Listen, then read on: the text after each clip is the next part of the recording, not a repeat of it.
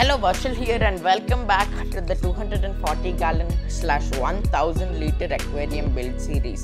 So far on the series, I set up my 240 gallon aquarium, its filtration, and proceeded to go into the forest to gain some inspiration on how to scape this massive tank. Because, well, that's what you do when you spend over $1,000 on a really big aquarium and try to make it a really natural aquarium. It's been a crazy few weeks, but today we are finally going to be scaping this massive tank, and this video is going to be part 1 of 3 videos because that's what it takes to scape this tank. I simply don't have the time to finish it all in one video, so let's begin.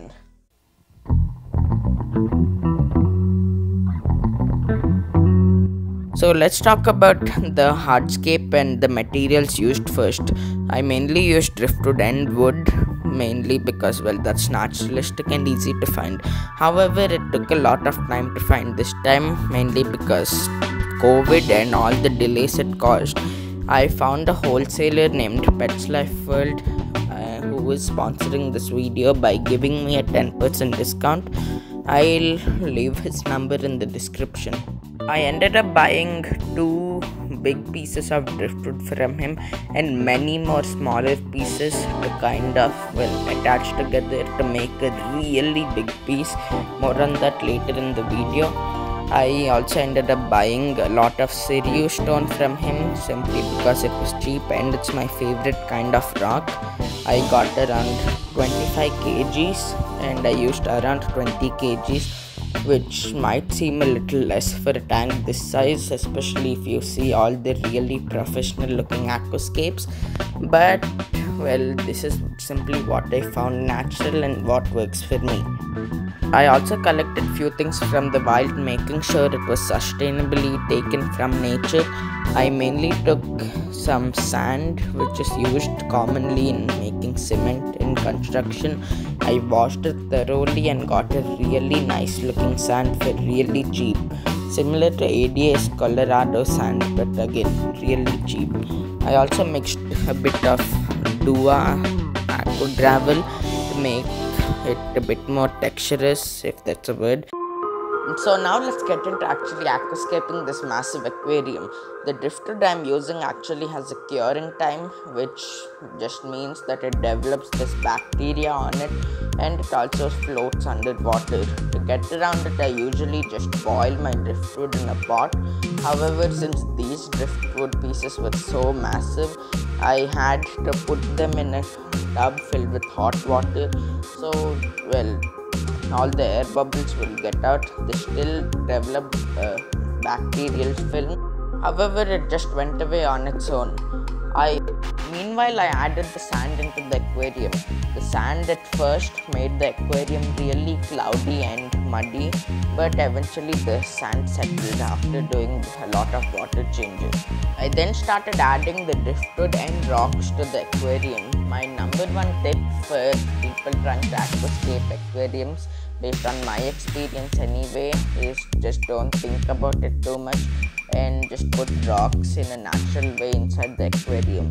My guidelines are that the fish should have a lot of hiding spots. This makes the fish act natural and really well, and it should look really pleasing to you. I did experiment with the driftwood and rocks out of the aquarium for a couple of minutes, but that didn't really help a lot since that just confused me, and I ended up sticking to the aquarium aquascape I did inside the tank. The whole aquascape took around 6 hours to complete. It took a long time, but in the end it was worth it. I kept fiddling around with the rocks even after the aquascape was technically done to just make some small improvements in the next few weeks. To top everything off, I put some Tropica root tabs to fertilize the sand substrate.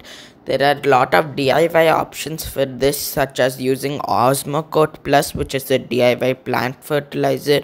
However, this is just the most easiest to find in my area, so I ended up using this. I'm still not sure if I'm going to plant the sand since Well, my turtle keeps eating everything up and it's pretty hard, and I only found success a few times, but it's always, well, good to have the option.